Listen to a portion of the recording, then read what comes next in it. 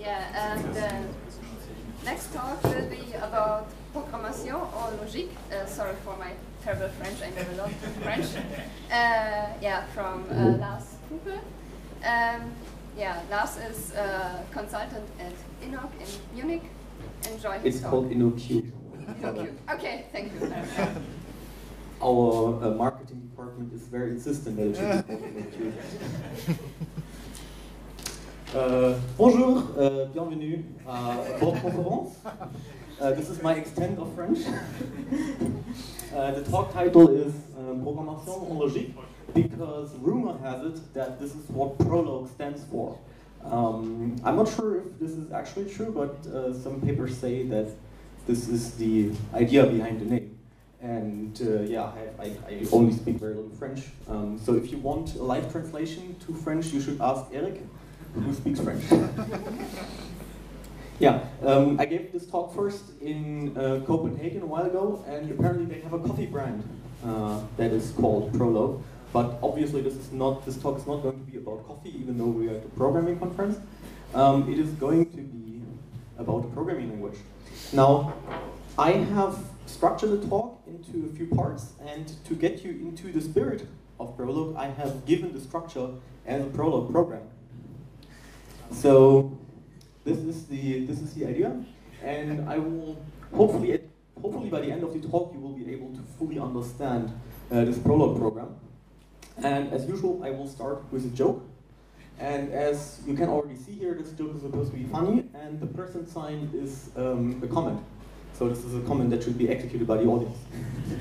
So let's start. Of course, we can ask the question, who has invented Prolog? So it's this weird programming language. Many people have heard of it, but nobody really knows where it comes from. And this is actually the first paragraph of the paper which has initially introduced Prolog. And it says, the world is everything that is the case. The world is the totality of facts, not of things. And the world is determined by the facts, and by these being all the facts. Now you may ask, who wrote these very intelligent lines? Somebody is nodding here. And that was Logique Wittgenstein. So Logique Wittgenstein single-handedly in 1918 has invented Prolog, even though that programming hasn't even been invented yet. So that was a joke. I hope it was funny, but you laughed, so that's good. Now for real, who invented Prolog? It appeared in the early 70s in France, and the original developers are, could you please do me the favor of pronouncing them? Alain Colmer-Hauer and Philippe Roussel. Okay, I have been pronouncing apparently Alain wrong before. And this is Alain. I didn't find a picture of Philippe. And what's most important about Prolog is that it used a .pl extension before Perl. Right? So Perl got it wrong. If you open a file in your editor and it highlights it as Perl, the editor is wrong. It should be highlighted in Prolog. And I'm not sure, they should have just used .perl or something like that. And it uses a radically different programming paradigm. Now, I'm one of these weird people who have seen Prolog before they have seen functional programming. So my view of functional programming initially was shaped by, I have seen logic programming. But it also works in any other way you look at it. And I guess many here in the audience have seen imperative programming before functional programming, right? So if you look at functional programming coming from an imperative background, you see this shifting in attitudes and like shifting the way you think about programs. And Perl can do that too, right? So even if you already know functional programming, a Prolog will be able to alter your view of programming. Okay, so brief primer. What is a Prolog program? Well, it's a sequence of rules, or as mathematicians like to call them, clauses. Rules can have arguments. You have seen that already in the introductory slide with the structure of the talk. Then these rules can also have conditions. Obviously, otherwise it would be very boring if you couldn't even have any kind of conditions there. Programs can be queried. So that's sort of like SQL, and it's kind of perfect that the SQL talk was right before my talk. Instead of computing expressions, so to speak, in Prolog you would rather create a program and then get some answer, or a sequence of answers. Okay, so this is the reference to Wittgenstein again. Anything that is not in the program is not true. So Prolog kind of has a closed world assumption. So if you query a fact that's not present in the database, the answer is going to be false. It's not known, so it's not true. Also, queries may alter the program. So this sounds really, when you first hear about it, it sounds really strange because like self-modifying code, do we really still want to do this? But then again, also in SQL, you can also alter your data. And you can also alter like stored procedures. But of course, everyone who does that uses it with caution. So you wouldn't routinely alter your logic in your Prolog program. You would sometimes alter the data. You would append some data to your fact base, for example. You wouldn't necessarily go and completely change the way some computations do. And yeah, this is just like in SQL where you can use insert and update and stuff like that. Okay, so this is all very abstract. Now let's look at some concrete Prolog code. This is the simplest possible Prolog program. So if people tell you Haskell is so much better than Java because the hello world is so much smaller. Well, by that argument, Prolog is much better than Haskell because the hello world is even smaller than that. So it's literally just that program that contains hi. And because it's a fact, we just end it with a full stop. Because we're being polite, we use symbols, so we just end this like a sentence. If you now open up the interpreter, you can ask if hi is there, if it's a fact, and the Prolog interpreter will say true. It is a fact. Of course, it's not a proper hello world program yet, because we haven't seen world there. So we can just define a clause that takes an argument. So we have a hello clause, takes world as an argument. And then we can create an interpreter in the same way. We can ask hello of world, and that's true. And what we can also do is we can also try to query something that is not true, or that's not known to the program, and then it would just say false, right? So we would go ahead and try to find this fact, and the fact is nowhere to be seen, but it must be false, right? It used to be the case that Prolog would say yes or no for 100% toddler compatibility, and people who have toddlers would know that you will not get a reason, you will just get yes or no. At some point, a few years ago, SWI Prolog has changed it to true or false. I still mourn that decision. Another thing that you can do is you can query with a variable. So everything that's uppercase in Prolog is a variable. Everything that's lowercase is kind of a literal. And then you can query, well, give me all the values of x such that hello x holds. And now this sounds a little bit like a programming language where you can do something like proofs to some extent. And then Prolog would try to find an instantiation of this x. And then, well, if x is instantiated with world, then hello world holds, and that's it. Right? So this is this convention that you have to keep in mind. Everything that's uppercase is variables, everything else is lowercase. And that's not completely surprising. Haskell, for example, also does that sometimes. For example, the type variables in Haskell are lowercase and type literals are uppercase. So it's not completely a strange idea to use capitalization for that. Okay, so let's look at a small program because this was really just a tiny program. We want to make something more complicated. Now, by law, I would be required to show you family relationships. Everyone who introduces Prolog uses family relationships. But as of like civil disobedience prevail, and I will be using locations instead. But it's really the same thing, right? It's some hierarchy of things. Okay. So here's some facts. I start with that Munich is in Germany because I'm from Munich, and there's also a lot of people from Munich at this conference, so yay. Also, there's someone from Augsburg here, I think. Yes, so Augsburg is the second most beautiful city in Bavaria. And you're out. And then we can also declare, for example, that Germany is part of Europe. So you have this kind of hierarchical thing where you declare that some small location is part of a larger location.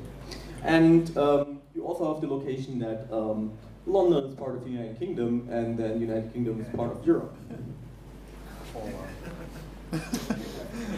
Geographically, exactly. This is not a Brexit joke, because unless the British Islands will just sail into the ocean, they will stay in Europe. Of course, the reality is a little bit more complicated, but let's put that aside for a moment. This is a very small program, and we want to figure out what kind of queries we... Well, this is not a program, it's just a sequence of facts. What kind of programs can we write this with? Well, we can write a program that will figure out if two locations are neighboring. And what does that say? Well, we have an x variable and a y variable. So we want to figure out if x and y are neighboring. And then we say, well, they're neighboring if they are in a common location z. And as you might see, is that z is never declared anywhere. It's just a variable that I've pulled out of thin air. And for the mathematicians here, it is implicitly existentially quantified. For the non-mathematicians here, it will just try to figure out a z that makes this true. Okay, so when we would ask, for example, the query that, well, let's say neighboring Munich and Augsburg, then the solution would be that we would instantiate z with Germany. And then if we use Germany, then you will have Munich in Germany, Augsburg is in Germany. That means Munich and Augsburg are neighboring according to this program. However, if we would ask Munich and London if they're neighboring, there's no way to make this true because there's no such set that makes them into the same location. Okay. And we can actually look at that so that, that you can see that I'm not lying to you. So let's look at this. So that's location. So this is this program. It's just the same program from the slide. So let's load this.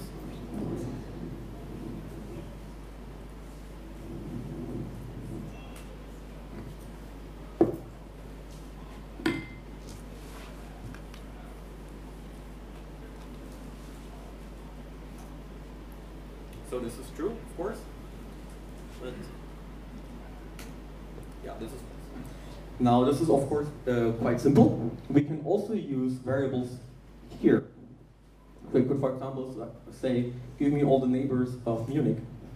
And then, according to this definition, Munich is a neighbor of itself, so that's fine. And as you can see, this program is not quite finished yet, right? So there's something waiting for an input. And if you want to, if a Prolog program can have multiple answers, a query can have multiple answers, and if you want to see the next answer, you obviously have to type semicolon. Because semicolon is or in Prolog. So if you put in a semicolon, it means give me more. And then the second answer would be Augsburg. Right. So that's cool.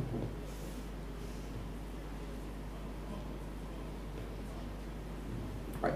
And here, sorry, I forgot to mention that this comma here then means conjunction. So it means these two things have to be satisfied. Okay, another fun program. We can also try to exploit the hierarchy here. And we could, for example, say, well, currently, according to this program, Munich is not in Europe. We have the fact that Munich is in Germany and Germany is in Europe, but we don't have the conclusion that Munich is part of Europe. But we can do that. We can do a recursive query, so to speak. And we first say, well, we have this is-in rule here, and it takes two arguments. And of course, if Munich is in Germany, then trivially, Munich is recursively also in Germany, so that's trivial. And then if we put a second line with the same rule here, then it just also means or. Like, if the first one doesn't match, you can just try the second one. And then we say, well, if there is a set such as x is in z and then z is in y, then also recursively x is in y. Now, for people who are familiar with pattern matching, this looks a bit strange because I have two patterns that are identical here. Like I have xy and xy here, and those patterns should overlap. Well, Prolog doesn't really care because it will try all the patterns. It will just go through the file, and if one pattern matches, then it tries to continue there, and then it can just backtrack and then try another one. This is how you can get multiple answers.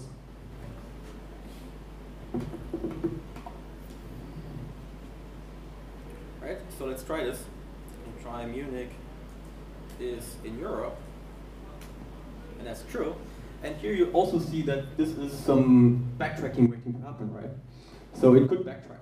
Of course, if you have true as an answer, backtracking wouldn't necessarily give you any new answer. If I press semicolon here, it would say false.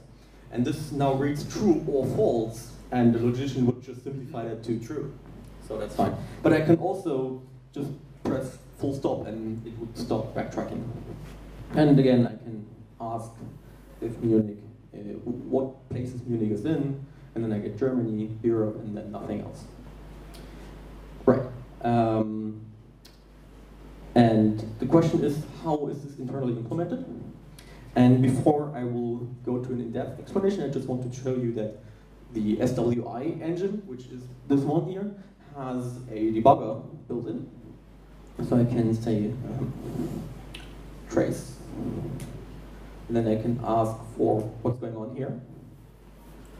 Now an underscore also starts a variable, and by default SWI will always give me fresh variable names for variables that I use in my program, and then I can just trace through this and ask, well, is Munich somewhere? And we will find, yes, Munich.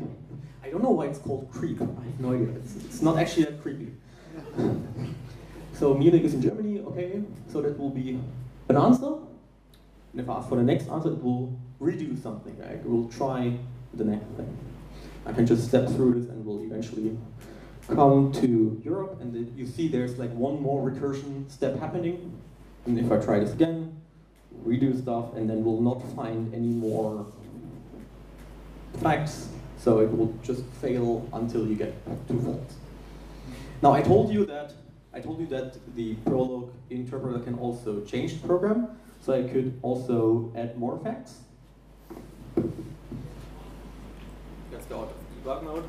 So I could also say assert, and I say location Berlin is in Germany, and then I could use Berlin as an example. So I could ask what if anything is in Germany, and I would get Munich, Augsburg, and Berlin. And of course, I do have to make the Brexit joke, so I can also retract location, United Kingdom, Europe, and then it's not going to be effective. Can you please ask it about the Brexit date? I fear that it would just answer false. The question is how to interpret that. Right. Okay, so you've seen some basic operations of the Prolog program. We can have rules, we can have conditions, we can have variables, and we can have assert and retract. Now, the question is, what's up with the syntax, right? So why is the syntax so weird? Why is like the comma, the conjunction, why is it not like the ampersand? Like why is it not like all the other languages? So what's up with that? Like why did we end up with this? Who here knows Erlang? Right. So you might wonder, is the syntax actually stolen from Erlang? Right. So what happened was that this guy, one of the Erlang guys, he used Erlang to build a time machine and to send the syntax back in time to the Prolog guy. Now, of course, it was obviously the other way around. This is actually from the 3 Erlang creators. Use of Prolog for developing new programs. It's the title of a paper. And the way Erlang was designed initially was that they basically just built an embedded domain-specific language in Prolog. So they wanted to take Prolog and then add some concurrency features on top. So they just basically took the Prolog interpreter and then just added some more features until it did what it should do, or what they wanted it to do. Of course, Prolog being a language that is able to backtrack, you can imagine it doesn't really play well with concurrency at all. So it was rapidly modified and rewritten. I mean, for proof of concept, it kind of worked, but for an actual language implementation, not really. But the syntax of Erlang is still inspired by Prolog, even though the semantics is completely different. Okay, so let's talk about some of Prolog's cool features now. Then I specifically narrowed it down to cool features, not to any features, because Prolog also has some not so cool features. And the most important feature is, of course, the backtracking. This is what makes Prolog this special programming language. Now, imagine you're in Japan. You're hiking in Japan, and you want to reach enlightenment. Now, in order to reach enlightenment, you have to ascend these stairs. This is not a Scala joke. You have to ascend these stairs, but you can only ascend these stairs if you answer the riddle posed by the first Chiba dog. And the first Chiba dog says, you are allowed to pass if you can tell me who among us is the best boy. And the riddle is given conveniently in Prolog form. So the best boy is an individual dog X, which is good. So we can already optimize it away because, of course, all dogs are good. So this is a no. Then the best boy will have to have dark brown fur and needs to be behind another individual dog Y that has light brown fur. So we can do that in Prolog, of course. We can just run this Prolog program and figure out who the best boy is, and we're going to do that now. So we start looking at the first dog and figure out, does the dog satisfy this condition that has dark brown color? And no, it's light brown. So we just pick the next one. Is that dark brown? Not really, it's black. But now we found the dog that is dark brown. So that's cool. Now we need to figure out if the dog before Y has light brown color. And unfortunately, that is not the case. So if we check this, we will find this is violated.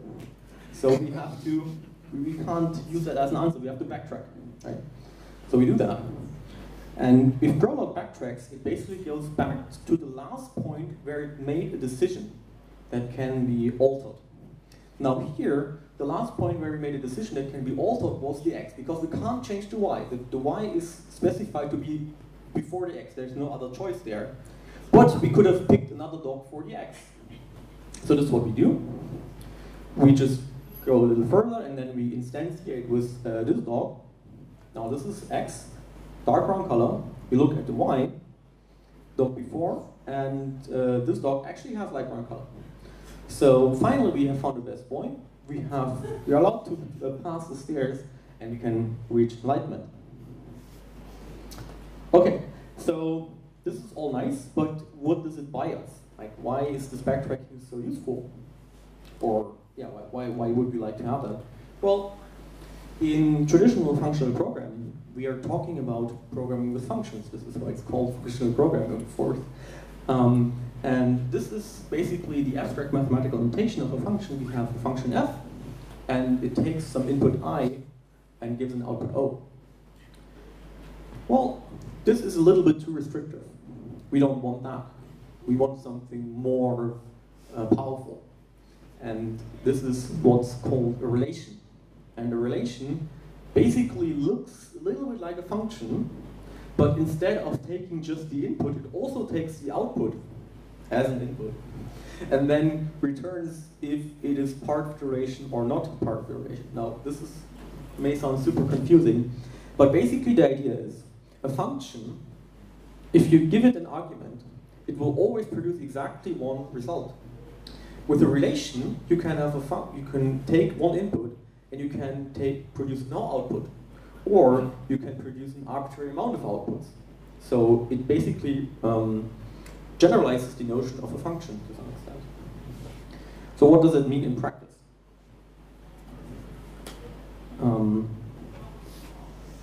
This is a function signature from Scala, which hopefully you should all be able to read. It's not that complicated. It is a function that is supposed to append two lists. So that's pretty standard. We take an access and Y's, and then we return. Now, if you compile that with the Scala compiler, you will get exactly that also in the JVM, and you can call this function if you produce an access and a Y's. There's no way for you to call this function with some undefined X or Y. I mean, you could pass null, but let's ignore null for now. In particular, you can't ask the JVM, if I give you one input and the output, could you compute the other input for me? JVM can't do that. But with Prolog backtracking, we can do that. And the same signature in Prolog looks like this. So we have a rule that takes 3 arguments, list 1, list 2, and list 1 and list 2. So this is the last one is obviously the result, the concatenated list. And the question is now, what does the question mark mean? And the question mark means that you can provide this as an argument, but you don't have to. You can also leave it unspecified. And then Prolog will try to come up with a solution for this. And this is best if I show it again, because it's really a long explanation, but the code speaks for itself.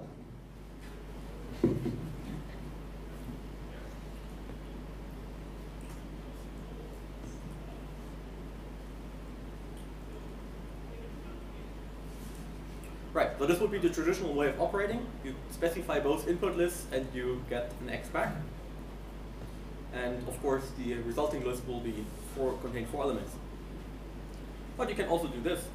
You can also say, well, if I want 1, 2, 3, 4 as a result, and I only know the first input, what is the X, the second input list that I should give you in order to arrive at this list? And as you can see, Prolog has correctly deduced that this is going to be 3, 4. Now, if you know even less than that, you can also do that. Maybe you're in a deadline, you don't really know how to write your program, it's just like, Prolog, please give me the inputs so that I can get to the output. And then, of course, it's not unique anymore. So Prolog will be able to cycle through all the possible solutions here. And then we get 5 possible solutions in order to satisfy this query. And in particular, you can leave any combination of arguments off if the signature has these question marks. Right? So you could do this, it's no problem. And maybe a little bit more explanation. Prolog will not always give you concrete instantiations. It may also sometimes give you these a little bit more abstract instantiations. So here, in the first one, you see that y needs to be empty and then x is equal to z. So it doesn't know what x and z mean, concretely need to be, but they have to be equal and then it's going to be fine. And then the further down the line we go, you see that it starts instantiating longer and longer lists. So the pipe symbol means head and tail. So here we have like something, a list that contains the first argument, variable 2794, and then a rest x. And you see that these variable names, they are repeated. And the further we go, the longer these lists are going to get, and this we can just continue to all infinity, right? So at some point we have to stop. And it's also possible to ask Prolog to give you all instantiations for a query. Of course, not for that one because there's infinitely many, but this one, for example, you could try to figure out all the possible instantiations.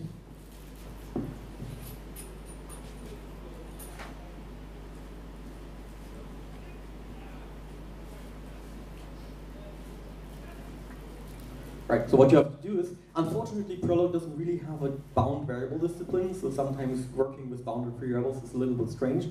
But what we say here, well, we have x and y are the variables we need to satisfy. Then we give the query that has x and y undefined, and then the result list is res, and you can see res then contains all the possible instantiations to satisfy this. So this Prolog not only has querying capabilities, but also like some sort of meta-querying capabilities. Of course, if you use final, you have to be really careful because there's no, like Prolog has no type system or anything that guarantees you that the result set is like finite or something. So you have to be really careful when using these kinds of things. Okay. Of course, this has limits. So let's consider this updated function that not just concatenates 2 lists, but concatenates lists of lists. I probably should have renamed it smoosh, but you get the idea. Unfortunately, if you look at the Prolog signature for this, you see that there's now a plus here and not a question mark. And the reason is that if we take a resulting list, like 1, 2, 3, and now we want to compute what input list could have produced this output list, there's now infinitely many possibilities. And the input list could also be infinitely long because we can have arbitrarily many empty lists interspersed. Now the plus means that Prolog at least wants to know how many lists this list contains. So it at least asks for you to give the length of the input list. So it needs kind of like a spine. And here's what that would look like.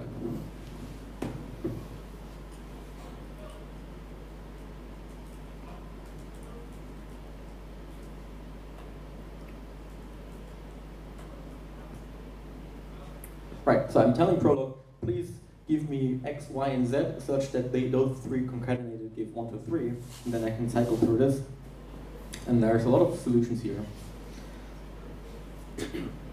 Now, if I wouldn't do this, if I would just say, well, give me any kind of combination, then it would say insufficiently instantiated, because there could be like arbitrarily many empty lists in there. It doesn't really know what to do.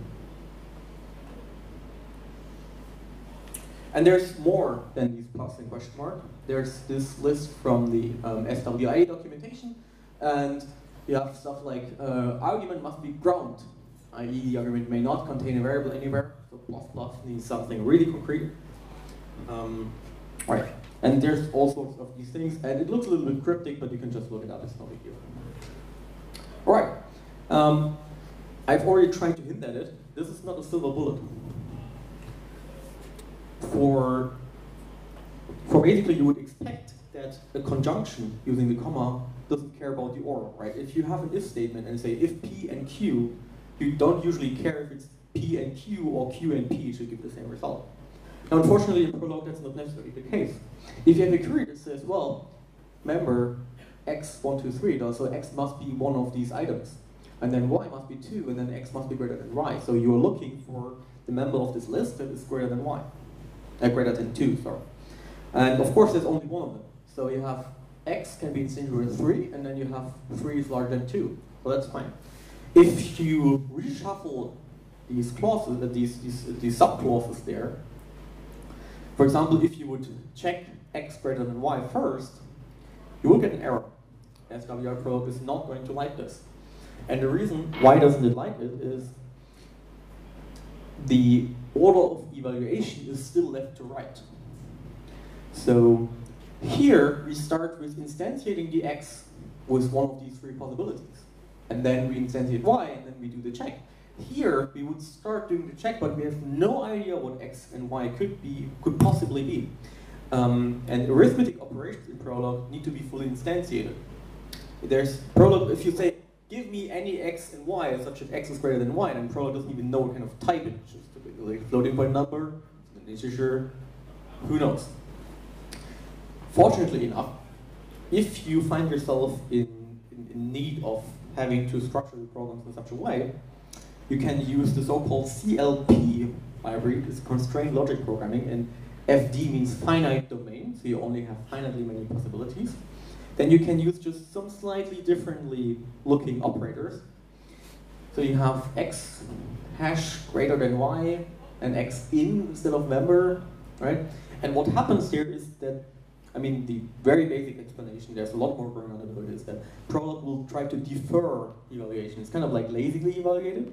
It will try to collect all the constraints first, then run some specific constraint solving algorithm. It doesn't do backtracking there. It will run some specific algorithm and then give you the answer.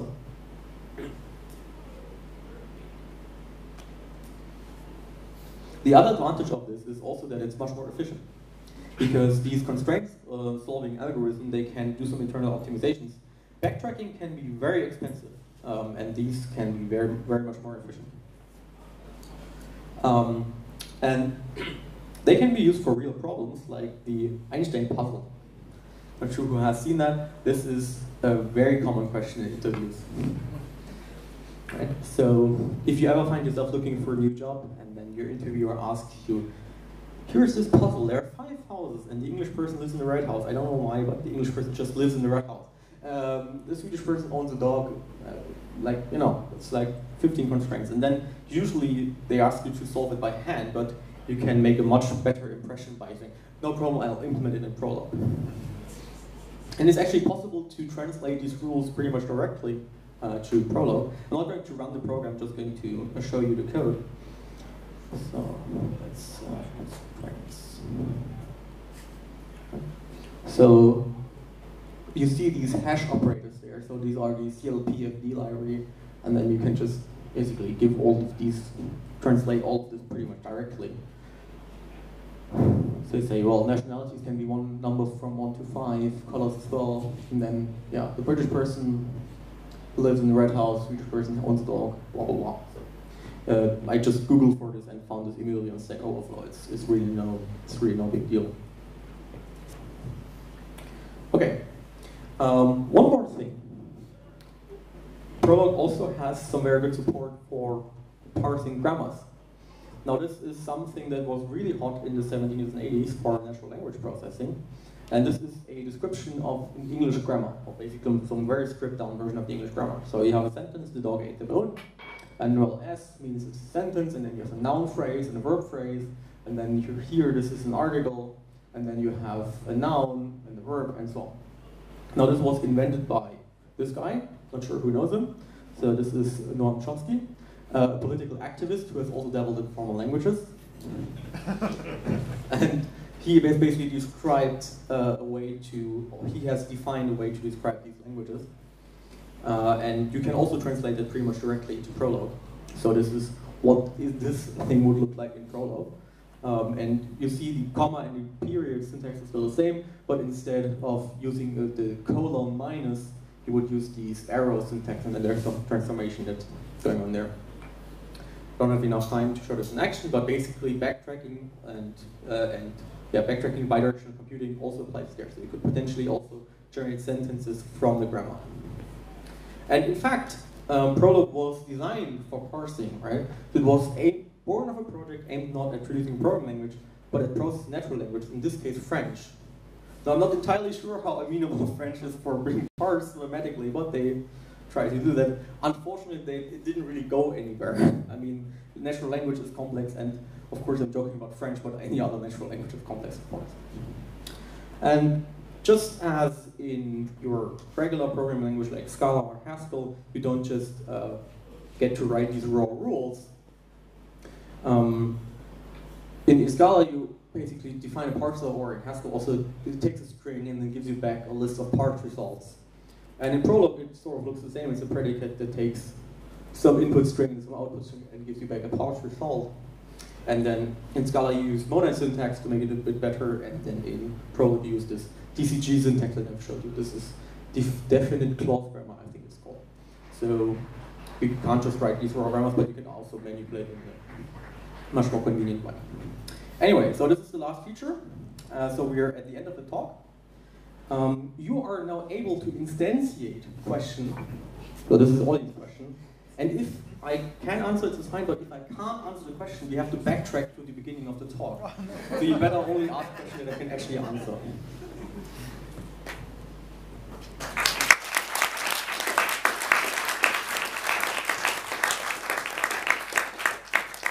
I think I'm also supposed to say that we sponsored this thing. Thank you very much for the talk, and yeah, please ask questions. Yeah, a very small question. So you said we can existentially find a common parent between two things, right? On the neighbor example. Is there, what's the way to say I want both of them to have the same parents all the time? All the parents should be the same, like for all, instead of there exist. If you want to use for all, then you would have to use find all. You would have to explicitly make it explicit, and then you have to cope with all the disadvantages of that. But in principle, the backtracking only takes care of existential quantifiers. If you want universal, then do find all.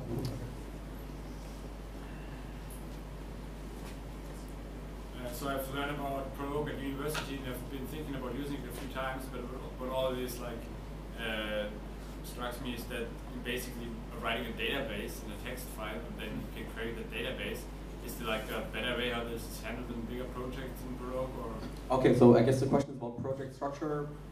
Like more like because it feels like a bad database to write all your database data into a text file. Oh, right. So the question is about can we handle data a bit better than just dumping it into a text file? Yeah. So, I mean, Prolog is kind of a real-world mature programming language, so they have like package management and everything. And also what you would usually do is you would split up stuff into multiple modules. So you would usually have your program in one module and then your database in another module. And if you want to be even more fancy, you can just load your database from any kind of external source, right? So you can have your data in a CSV file and then parse it and then using assert, define it in your, add it as a clause to your program. But you can also use the SQL, like there's SQL bindings for everything. So just in any other programming language, you can source your database from literally anywhere. The question is always, do you want it to participate in backtracking or not? But you can just use assert to like you load your data from somewhere, then use assert, and then you have it part of backtracking. It's as simple as that. Is it good to like map or is it easy to map the Prolog way of storing data into SQL or something? Yeah, it's really the same thing. I mean, if you look at the example from the locations, you basically define a relation. You have like two columns with the small location, the big location, and then it maps basically very simply to a table. Of course, in Prolog you can also have stuff like lists in predicates, so that's going to be a little more work to do. But I guess Postgres also has like arrays or something like that, so like I guess it should be quite simple to map. I would go on a limb and say it is a better match than object-oriented mappers, or what I think about called. Right? There's actually implementations of Prolog on top of relational database systems that are called data log. Yes. There's a subset Yes. of Prolog, and your fact base is the contents of your tables. Yes, and I think the Clojure people have like a product out of that, Atomic. Someone is there. Yes. You can use that as a database. Yes. If I want to use Prolog as like the language, is there good support for input-output? And so what's the story for side effects and what's the story for normal functions? Right, so the question is about how to deal with input-output.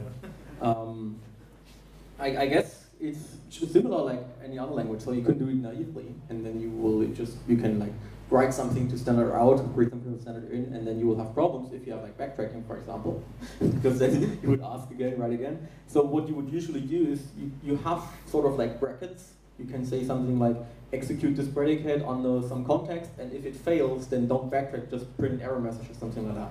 So you have like combinators that help you to deal with backtracking as a side effect, essentially. But you have no I/O monitor or anything like that, so you basically have to be a little bit more disciplined, and then you have to basically, well, just like in other languages, you should probably confine your input-output to some predicates in some file and not do input-output all over the place. But yeah, I mean, people have written web frameworks in it. You can totally run a web application on Prolog. You can do it, it's no problem. But yeah, you have to be a little bit more disciplined because you don't just have like exceptions as a side effect, but also backtracking. And then you have to use some special combinators that allow you to limit the effect of that. More questions? No more questions? Thanks.